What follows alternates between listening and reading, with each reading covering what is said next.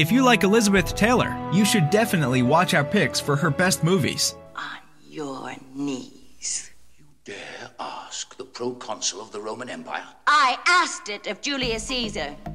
Number 10. You can send it back. Oh, darling, no one would take that back once they got rid of it. You can send them all back. The wedding's off. Father of the Bride is a comedy film directed by Vincente Minnelli. At some point, you've got to come to terms with the fact that your child grew up. A successful lawyer is uneasy when his daughter tells him she's planning to marry her boyfriend 3 days ahead of the actual wedding. Sleepless nights and restless days follow until there's nothing left for him except to stumble into a catastrophic conflict. We had a horrible fight. I said terrible things to him. And he called me a spoiled brat.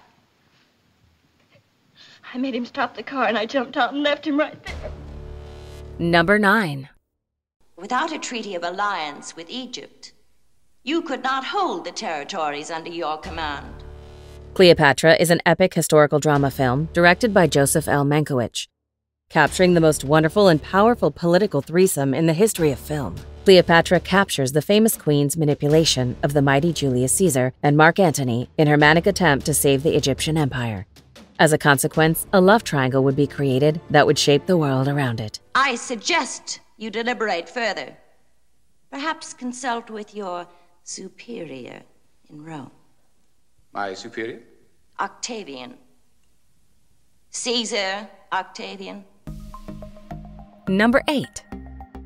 Why, then you lied. It's the blessed sun. Then God be blessed, it is the blessed sun.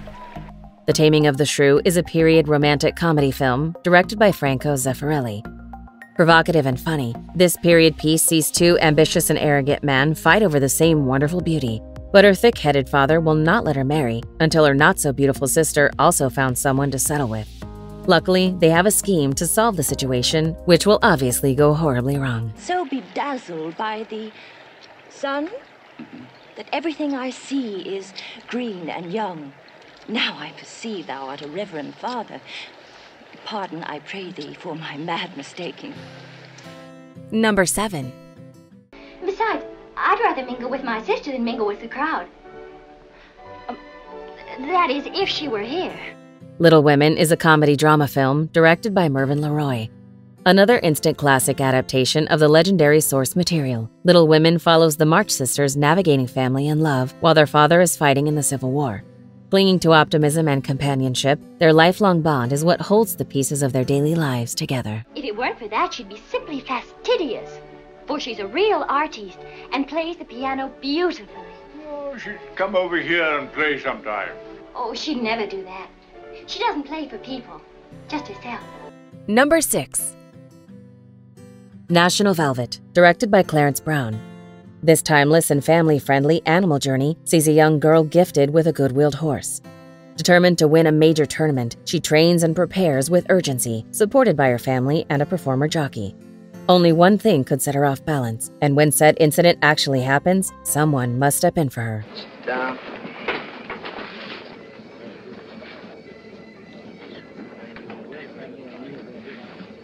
My, they're staring. They're whispering. Let them whisper. Number 5. Miss Catherine, don't ever run away. Where will you cut, Doctor? Suddenly, Last Summer is a Southern Gothic mystery film directed by Joseph L. Mankiewicz. Horrifyingly raw, especially for its time, Suddenly Last Summer is the story of a young woman slowly going mad after witnessing the brutal death of her cousin on a trip to Europe. Unwilling to accept her son's fate, her aunt tries to force a lobotomy on her. But will the truth about her mental state and what really happened come out before it's too late? And I suppose I'm to have my head shaved. It seems such a waste, seeing as how I just had my hair fixed this morning, then to have it all cut off right after. I tell you, it's funny. Number 4. What is it? You make a very excellent cup of tea. Giant is an epic Western drama film directed by George Stevens.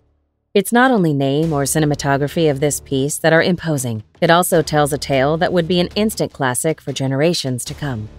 When wealthy Texas rancher Bick brings home a charming love interest, they seem to be happily married, even though young Leslie clashes with his sister. However, things go really awry when another man steps into the ring and a lifelong rivalry is created. But your situation is so different. You're a working man. Well, that's something I'm going to try to fix. Someday I will.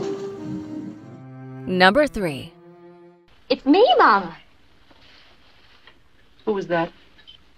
Just a girl, Mama. A Place in the Sun is a drama film directed by George Stevens.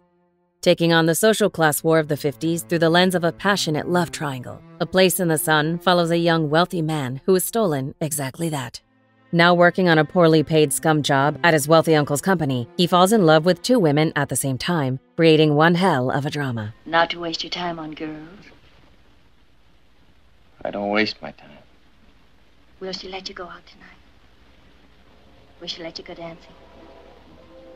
Come on. I'll take you dancing. Number 2. Why are you afraid of the truth? Truth! Cat on a Hot Tin Roof is a drama film directed by Richard Brooks. This feverish adaptation of the classic play takes a look at toxic family dynamics through the eyes of more or less happy married couple Maggie and Brick. While visiting Brick's family on their plantation for his thick-headed father's 65th birthday, things couldn't get any worse when they are questioned for not having children like his other siblings. Are you listening? Yes, Maggie, I hear you. But how in hell on earth do you imagine you're going to have a child by a man who cannot stand you? Before we unveil movie number 1, here are a few honorable mentions.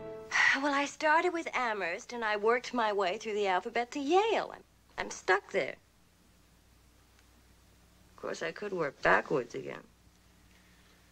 Did he tell you about his wife? She'll join. I hear he's a lush. They are not his to give. They were handed down to my mistress by her mother. Who is your mistress? Rebecca, the daughter of Isaac. She bade me tell you that these are for your armor and your horse, so that you may ride at Ashby. Feel that that's meant anything to me at all. What would you expect me to feel like at this minute? Depends on how you expected to feel about me. Whether you wanted me as a woman or just a whore. Number 1. Do you want to know what's really happened? It snapped. Finally, not me, it, the whole arrangement. Who's Afraid of Virginia Woolf is a drama film directed by Mike Nichols. Who is a happily married couple? Well, everyone at first.